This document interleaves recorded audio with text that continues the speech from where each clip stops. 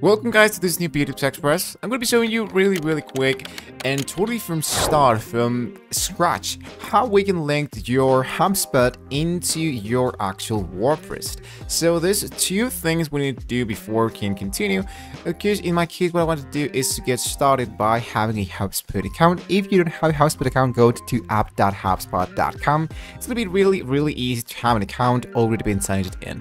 So as you can see, I already have my app HubSpot already been signed in. Here is my actual dashboard. So now what is left to be done before we continue is to go into WordPress and sign in using your actual WordPress account. Now that we have both applications open, it's crucial that you have a really active plan into WordPress in order to do what is next. And what is next is to add a plugin. So in order to add a plugin, it's going to be really easy. Focus into the left part. It says plugins, go with add new. And now here where it says search plugins, I wanted to look out for HubSpot.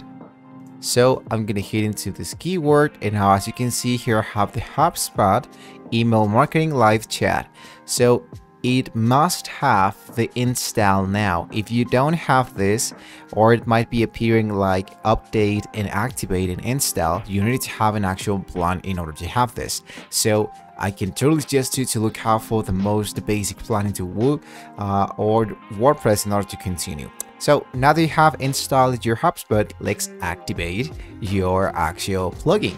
So let's go here into HubSpot, and I want to go with continue with Google. It's really important to continue using exactly the same account that you are already been signed into HubSpot. So all the elements from HubSpot should be like send it right away directly into our actual WordPress. So I'm going to scroll a little bit down. It looks like you're using HubSpot. This is crucial. If you don't have any HubSpot account, you don't have to worry about that. We can go and create an account with a new user. In my case, since I already have an existing account and I have a few things inside my HubSpot, I'm going to go with sign in. So just like that, I just needed to hit once again into my email address and hit into next. In my case, I think that I can use this. I'm going to do this really quick into Google. So I'm going to skip this part.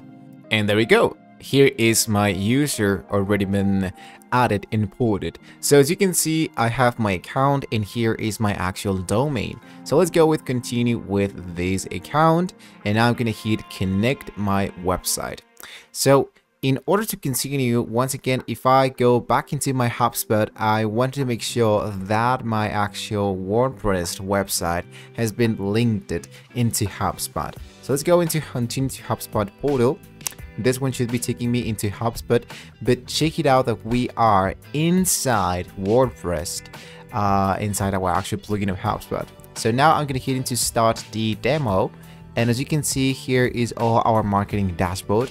Here is going to be appearing our custom URL, our context. I'm going to hit now into next tracking. As you can see, HubSpot is actually like really accessible with, let's say, trying to find out what we're actually looking for here into HubSpot. So the most important thing here is to, let's say, learn how to use the elements of HubSpot inside WordPress, so we don't have to go into HubSpot and do all the elements in here. I mean, everything we can do this already here into just one place. So that's the reason why we are going to be using HubSpot from now on into our actual WordPress. So if I focus here into HubSpot, check it out here that we have the, I'm going to click here. I'm going to focus only the actual mouse here. We have the context, forms, my live chat, email, settings, and listing. So that totally depends on what you're actually trying to look for here. So if I go back into my HubSpot, I'm going to go here into HubSpot, and I'm going to make sure that in order to this plugin to work correctly is that the domain actually it's exactly the same that I try to use here. So I'm going to copy this actual page, which in my case is this one. I'm going to copy it. I'm going to go into my account, and here let's try to look out for our actual domains.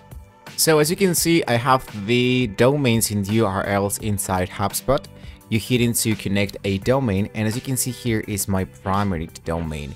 So I needed to focus into the one that says website pages, and I hit now into edit, set as ready for publishing, and hit into save. This one sometimes take even like an hour to connect our authentication method, but that's the way of how we can connect our email, our HubSpot, directly into our website or WordPress. Once you have successfully done that, you're now going to be able to use all the HubSpot elements inside WordPress. So it's going to be really easy to now get started here into HubSpot. So as you can see, guys, it wasn't that hard. With that being said, guys, we haven't reached into the very end of the video, so don't forget to like and subscribe to the channel if you want to see more great tools of how we can get started here from HubSpot directly into WordPress. Thank you so much for watching the video. Hopefully I can see you next time.